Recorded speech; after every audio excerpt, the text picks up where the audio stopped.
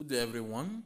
In this video today, I will show you how to check Wi-Fi GHz on Android. So to do this, what you have to do is just to open your settings on your Android phone. Let's look for settings right here. Click on it to continue. So when done, the next thing for you to do is just to click on portable hotspot right here. As you can see, you can just scroll down, then click on portable hotspot. So when done, the next thing for you to do is just to click on set up portable hotspot.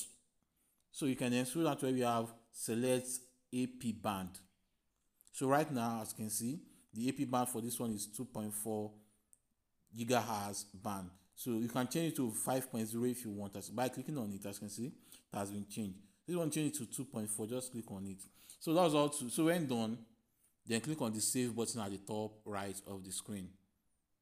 So that's all to do this. Hope this video helped. Please give it a thumb up and don't forget to subscribe to our YouTube channel. See you in the next video.